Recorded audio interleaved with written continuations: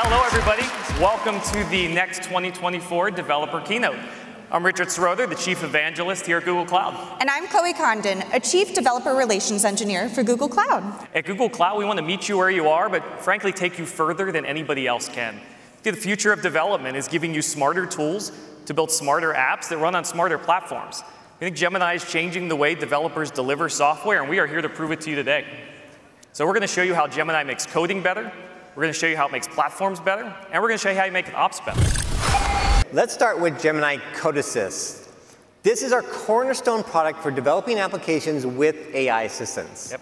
And we're making Gemini Code Assist even better by integrating the power of Gemini 1.5 Pro.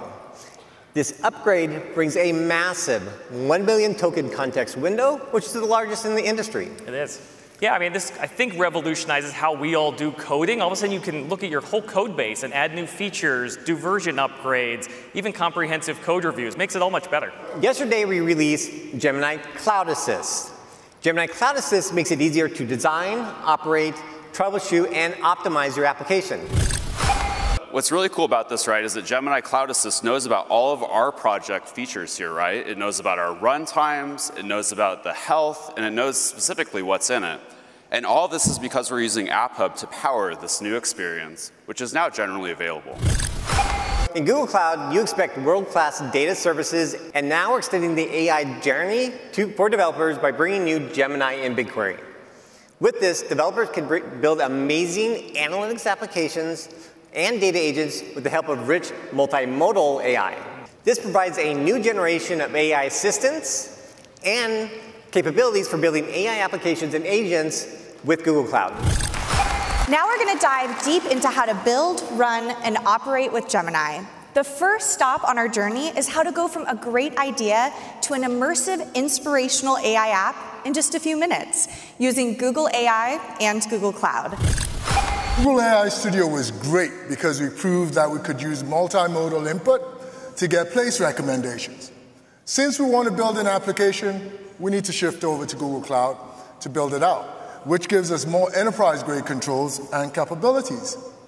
And since we're going to write some code, we'll need an IDE to code in. So, Chloe, could you please go over to Cloud Workstations from Google Cloud? Sure.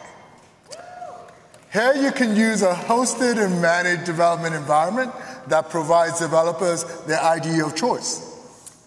It's great that in under a minute, we've moved from validating our idea to being ready in our IDE. So let's bring one of the creators of Next.js on stage to show us how it's done. Please welcome the CEO of Vercel, Guillermo Rauch. Our goal at Vercel is to make it very easy to create and publish applications on the web. We developed the AI SDK to simplify adding AI to any web application. All you need to know is React, Svelte, or Vue. If you're creating a Next.js app, you just need to bring in the AI SDK, your idea, and your model of choice, Gemini. It lays the foundation for the next wave of AI-native user experiences. So Kazan, look, I need a production-grade generative AI agent or app. How do I make it? Let's dive in. Okay. So a generative AI agent is essentially an app stack like any other, but I'll show you the differences as we go. For this demo, we're going to build a better chat experience for symbol shops. Okay. Using generative AI enables symbol shops to provide product recommendations based on images of the customer's own home. Let's talk about the components of our system. Okay. You can think of these like services in a modern app stack. But actually, the most curious thing I have is in the database. How does that really support RAG? We've heard about it, but can you show this in action? Some of this information is also the vector embeddings, the vector representations of our product descriptions. And these vectors can represent text or image meaning in the same vector space. Let's talk about the application framework. Okay. For that, I'm going to tag in someone whose app dev work I really admire. Please help me welcome Spring Developer Advocate from Broadcom, Josh Long. Well, you know, Richard, I like to talk fast and code fast and make production containers fast. So let's do this. This was actually using modern native Java to talk to a database, augment a request, and then give us back a lightning fast response. You can use Graal VM images like Cloud Run and containerized images. It's amazing. I love it. And I think you have some things you want to show us, things you're excited about when it comes to Gemini, making platforms better. We think AI can help us create and run modern apps. Look at this new canvas we are now shipping in preview. Using Gemini Cloud Assist, I can ask for the architecture I want and get back the right components with default settings, including the container image used for Cloud Run. And do you want to see something even cooler? You know I do.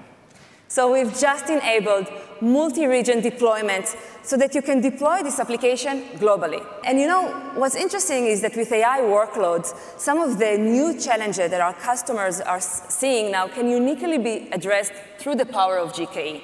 For example, we've added new support for the Ray framework so that you can train and serve AI models more easily with GKE. A lot of teams out there are getting ready to ship their first LLMs to production, but might not know where to start or what's needed when they get here. Little help? Sure. As we build things like the RAG app we just saw, we now have a new operational control to consider: prompts. We always want to be improving our prompts, their text, their parameters, or which model they're built for. These prompts are written right into the code of the app. They are code. So we want to help make this better and less toilsome. That's why we're introducing these to Vertex AI: prompt management and prompt evaluation. Now you can see in real time how changes to your prompts are working, kind of like a before and after view. Welcome to Next, Charity.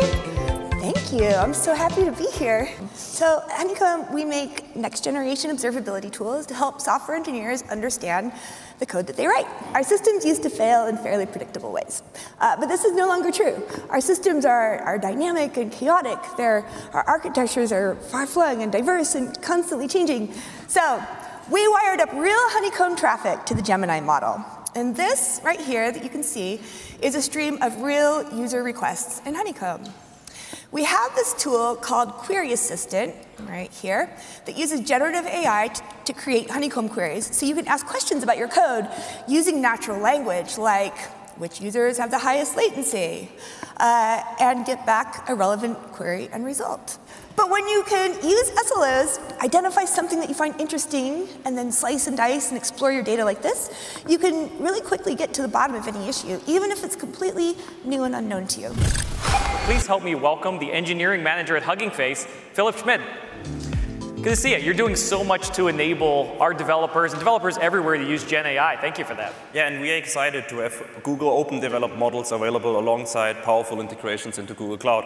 Yeah. How about we jump in and I show you how to train and deploy models directly from Hugging Face to Google Cloud. Once you find a model you would like to train, such as Gemma, we can directly do this by clicking on Train Google Cloud. Choosing this option gives us Colab notebooks available in Vertex AI, where we can perform instructions fine-tuning or further train our model. And we are pleasant to announce that we are bringing Deploy on Google Cloud option to thousands of Hugging Face available models. So if you are starting in Vertex, we have the new Deploy from Hugging Face options. There you go. With hundreds of available Hugging Face models to select, deploy with tested configurations for Vertex AI and GKE. So look, if you take away anything from this keynote today, it's that from coding to running platforms to operations, software's simply better with Gemini. And we'll see you in the cloud.